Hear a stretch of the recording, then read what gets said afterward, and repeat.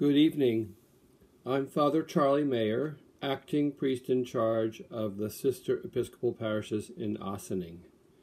Welcome to this service of Compline for Monday evening in this season of Ordinary Time. The service is found on page 127 in your Book of Common Prayer. The Lord Almighty grant us a peaceful night and a perfect end. Amen. Our help is in the name of the Lord, the Maker of heaven and earth. Let us confess our sins to God.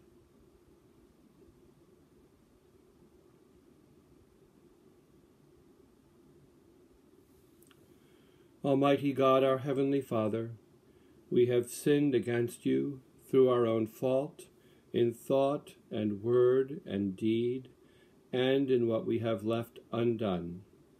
For the sake of your Son, our Lord Jesus Christ, forgive us all our offenses, and grant that we may serve you in newness of life, to the glory of your name.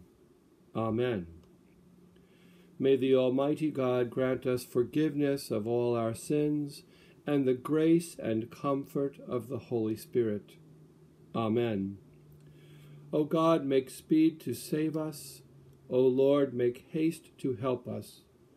Glory to the Father, and to the Son, and to the Holy Spirit, as it was in the beginning, is now, and will be forever. Amen. Alleluia. We continue with Psalm 31. In you, O Lord, have I taken refuge. Let me never be put to shame. Deliver me in your righteousness. Incline your ear to me. Make haste to deliver me.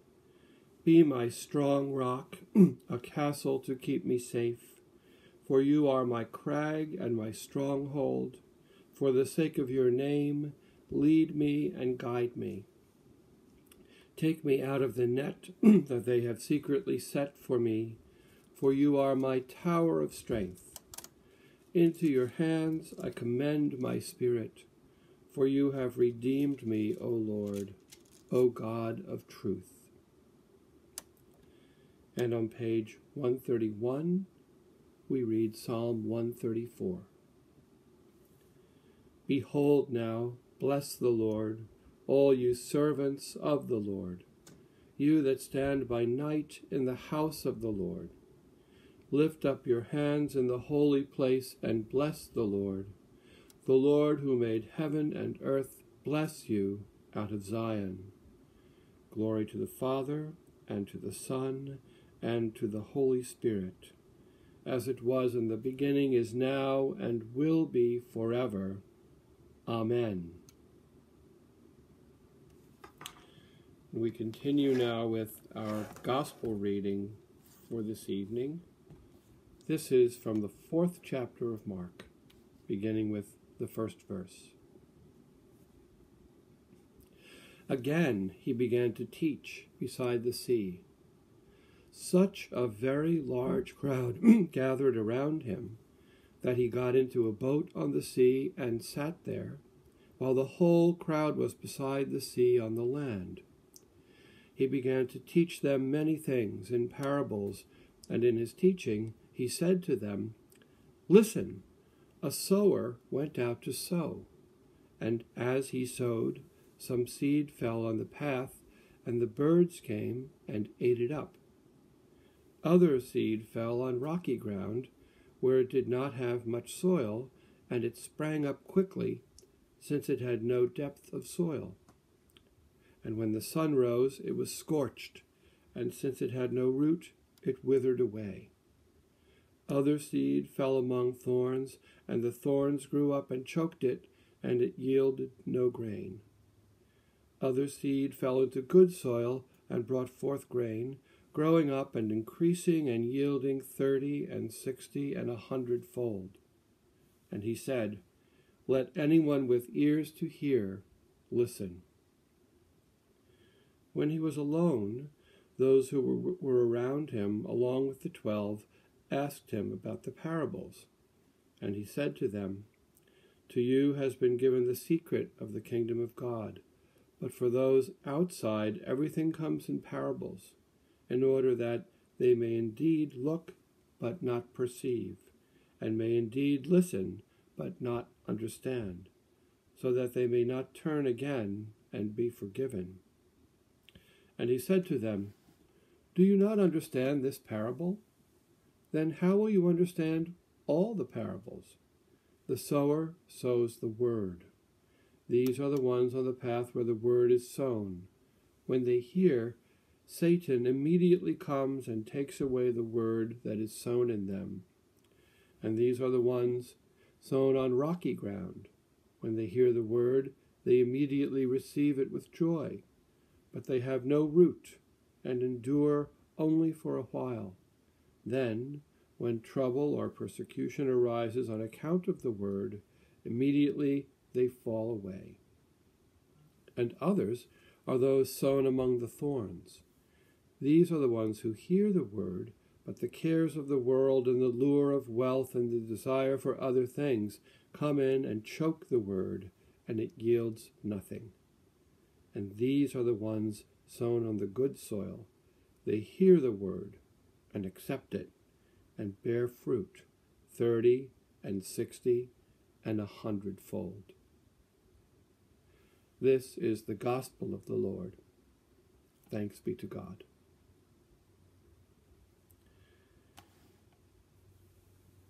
This is such a marvelous parable.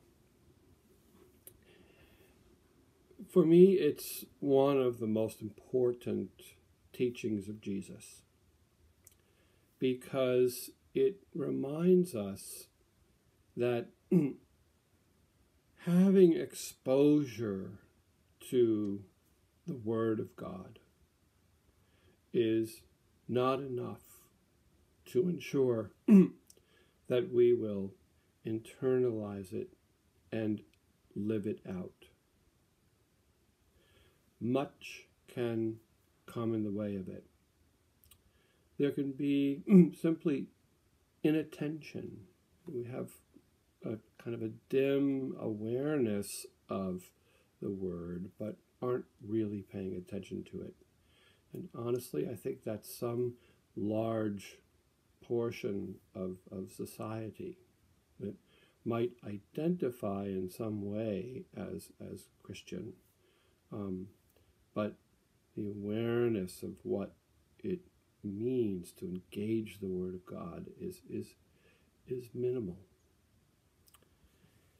Then there are those who do engage the Word, but are then overwhelmed by the distractions of the world, by busyness, by the pursuit of wealth, by the pursuit of achievement. There's so many things that can distract us from the Word. So what is it that allows the Word to stick, so to speak, to stay with us, to grow within us, to begin to fill us and shape us? And I think in very large part, there are two main things that allow that to happen. One is personal disciplines of prayer and scripture reading. The discipline of the daily office is a very, very good one. Ways of making sure that we are staying engaged, that we are in the habit of engaging the Word. And then I think there's being in community, a community of love and care and faith that is working together to embody the Word, to live it out, to express it, to show it to the world, to be it for the world. And my prayer is that that is the experience that we are having in our Ossining Episcopal Church, that we may be, each of us, engaged in personal disciplines that allow us to be forming more and more into the image of Christ. And then coming together to live that out together, to express that together as Christians in this community that we love. And I pray that as we are beginning a new thing together, as a brand new parish of two wonderful parishes that have come together, that we may live this out, model it for the community. This is what it is to be people formed in the Word, and this is what a community formed in the Word does in the world. May God give us grace to be this parish for our community. Amen. We will continue in the middle of page 132. Excuse me for one moment.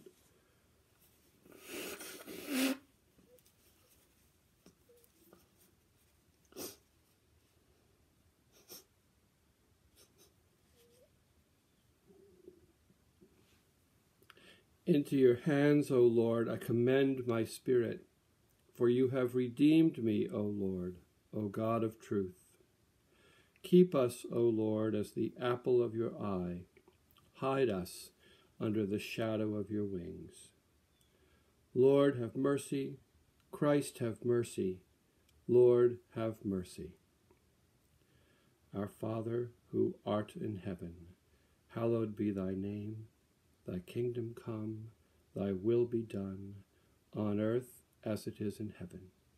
Give us this day our daily bread, and forgive us our trespasses, as we forgive those who trespass against us. And lead us not into temptation, but deliver us from evil. Lord, hear our prayer, and let our cry come to you. Let us pray. Look down, O Lord, from your heavenly throne, and illumine this night with your celestial brightness, that by night as by day your people may glorify your holy name, through Jesus Christ our Lord. Amen. O God, your unfailing providence sustains the world we live in and the life we live. Watch over those both night and day, who work while others sleep, and grant that we may never forget that our common life depends upon each other's toil, through Jesus Christ our Lord. Amen. We continue now in silent prayer.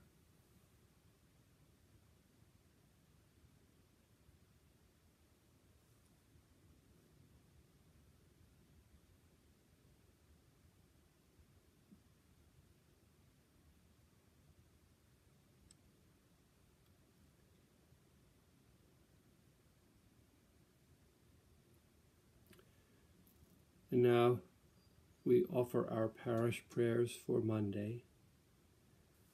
For Faith, Betty, Karen, Bill, Aileen, Father Pridemore, Alicia, Kathleen, Jean, and Jean, Teresa, Henry, Chuck, Isaiah, Christine, Roger, Samantha, Dan, Catherine, Anya, Katrina, Tina, Rick, Richard, Dorothy, Frank, Kevin, Barbara, the victims of violence in Afghanistan, Noel, Lydia, Juan, Marty, and Jim. For our essential workers, Holly, Ray, Elfreda, Jan, Alexis, Peter, Dina, Steve, Graham, Tenku, Pablo, Marco, and Anthony, and for those who have died, especially John Schaefer.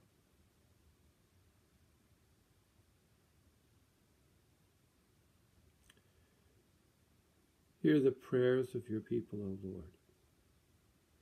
We lift them up to you with thanksgiving for all you have done for us, and ask that you would continue to deepen each of us in our personal formation in Christ, and to deepen the formation of our parish community in the expression of who Jesus is for our community. We pray in his name. Amen. Guide us waking, O Lord, and guard us sleeping, that awake we may watch with Christ, and asleep we may rest in peace. Lord, you now have set your servant free to go in peace as you have promised. For these eyes of mine have seen the Savior, whom you have prepared for all the world to see, a light to enlighten the nations and the glory of your people Israel. Glory to the Father, and to the Son, and to the Holy Spirit, as it was in the beginning, is now, and will be forever. Amen. Guide us waking, O Lord, and guard us sleeping, that awake we may watch with Christ, and asleep we may rest in peace.